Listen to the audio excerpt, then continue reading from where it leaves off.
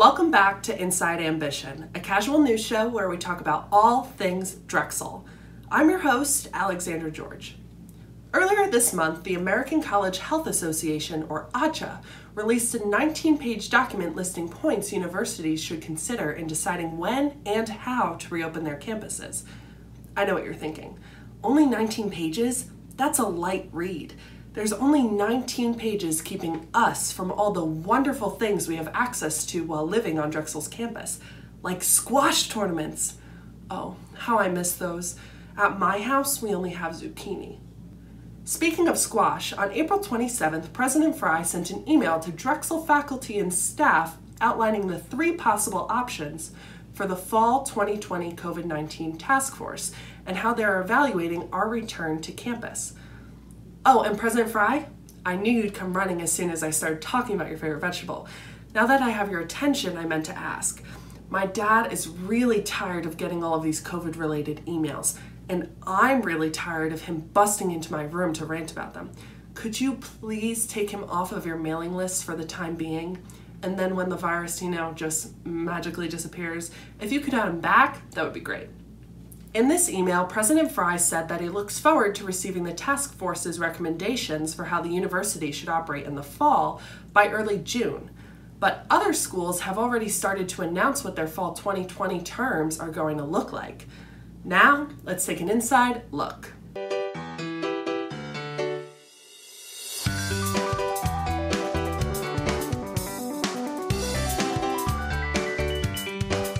President Fry listed 3 possible options in his email last month, none of which is returning back to campus exactly the way things were 3 months ago.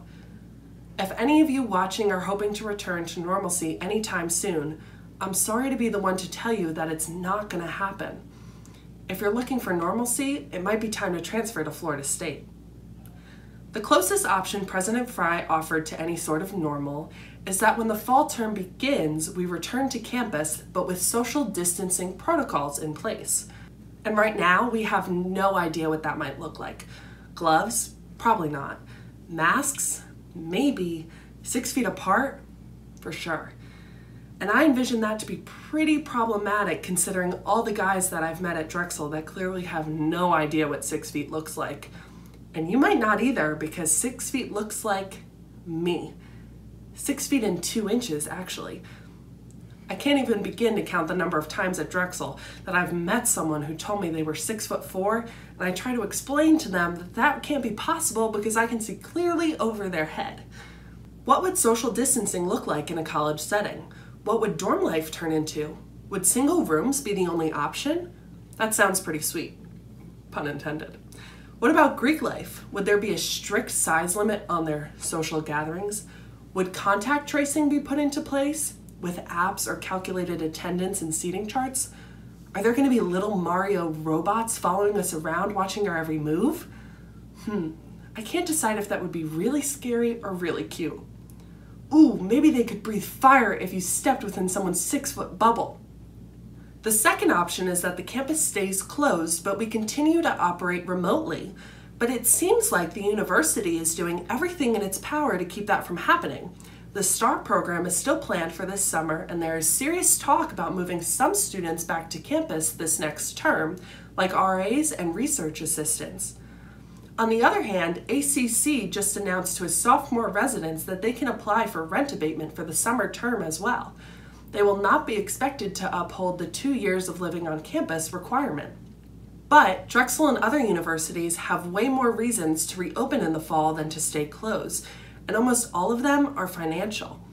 Due to COVID, colleges have lost access to major revenue pools like sports, dining, and housing, and many students have planned to take a leave of absence due to lack of course offerings or changes to their financial circumstances. Because of the coronavirus, several small colleges and universities are expected to close throughout the next year, and some already have. While that might not be the same for Drexel, finances are still an issue. But I know that might be hard to believe with the cost of tuition. But just 8 years ago, Drexel's debt was amongst the highest in the country. And the amount of zeros at the end of your loan payment is nothing close to the bill John Fry was facing back then. I know there's got to be a light at the end of this tunnel here somewhere, but I just can't seem to find it quite yet. The third option listed in the email was that the fall term runs as a hybrid. This could work in several different ways. It could be like the regular hybrid courses Drexel offers when you go to class once a week and then the rest of the work is done online. Or it could be that some classes like production courses and labs are offered on campus and all others are virtual. Or maybe it'll be optional whether or not you want to take your classes remotely or in person. To me, the hybrid option seems like the most feasible because if there was to be a virus outbreak on campus, we would easily be able to switch back to remote learning. And even though we, as college students, are not considered to be the most vulnerable population in this pandemic, that doesn't mean that all of us would be affected equally. Hundreds of students are immunocompromised or suppressed, and as much as they might want to return to in-person classes this fall, it might not be an option for them. The guidelines laid out by Acha! Sorry, it was right there. You would have thought they'd changed their acronym to something that sounded a little less like you're a carrier during a pandemic. You know, it might be ACHA, but it's funnier when you say Acha. Well, the guidelines laid out by ACHA/ACHA are pretty self-explanatory. They outline a need for tracking students with attendance and seating charts so that it's easy to trace the virus if and when it comes to campus. But don't worry.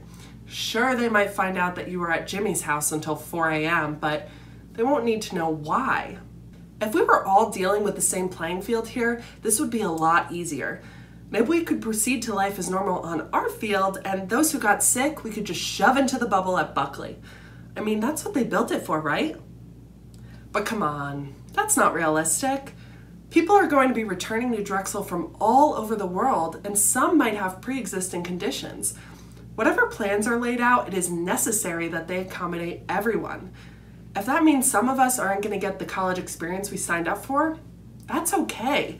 And if you have such a problem with it, maybe check your values and assess what you're doing with your education. Sorry, that was harsh. The better we follow the CDC's regulations, the sooner we will all be able to return to the normal we are craving. Several universities around the nation have started to roll out their plans for fall 2020. Most of them are clear to state that these are only plans as things are changing every day, and it's really hard to see that far in advance. California State University, one of the largest universities in the country, has announced that it will be operating virtually come the fall. Considering the size of their student body, it probably was the smartest move for them. And Ithaca College said that they won't be inviting students back to campus until October at the earliest. But Syracuse University and others have announced that they plan to return to in-person classes come the fall. Yes, there it is, the light at the end of the tunnel. I knew it was coming somewhere. However, they have modified their term calendar to accommodate the pandemic. Syracuse moved their term up a week and canceled fall break. This means that come Thanksgiving, students will be home for the rest of the semester until January, and that they will take all finals online. Syracuse adopted this model to try and limit traveling and keep their campus as safe as possible.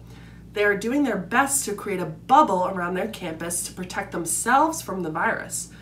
But Drexel is in a unique position here. Our fall term already starts later than anyone else's, so we'll have a little bit of an advantage there. But the bubble model of dealing with the pandemic is not exactly feasible for Drexel because we are so close to so many other communities. I mean, that's part of the beauty of our school. You only have to walk a couple of feet to hop on the Market Frankfurt line to take a visit to see the boy band that lip syncs outside of Reading Terminal or to visit your best pal Gritty. Plus, so many of us live off campus in Powelton Village or other places. We can't be bringing the virus into those communities. And what about our professors? There's a lot to consider here. The university doesn't just have us to protect when it comes to the virus. So in these upcoming weeks, please make sure you're actually reading the emails Fry sends out. I know they're quite wordy. Bro, if you need an editor, hit me up. But they do have important information. Or you can just make it easy for yourself and watch our show. We'll keep you up to date with the important stuff that matters to you and not belabor about what's going on with the rest of the world. Who cares about that anyway? Make sure to follow our Instagram at inside_ambition and to subscribe to Drexel Television's YouTube channel. Thanks for watching, stay safe, and we'll see you soon.